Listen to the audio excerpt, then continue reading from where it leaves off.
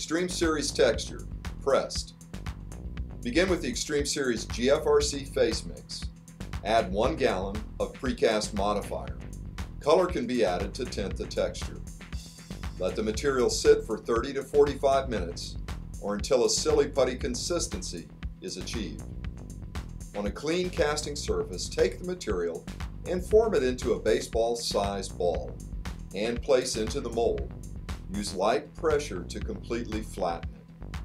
When placing the material, begin with the field first, following with the profiled edges. Make sure to tuck in all the corners.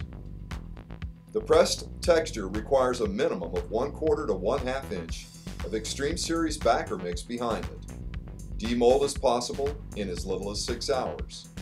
If the pressed texture is desired on a surface that must be smooth, such as a food prep area, use the Xtreme Series slurry mix. The slurry can be tinted to make the fill-in material an accent color.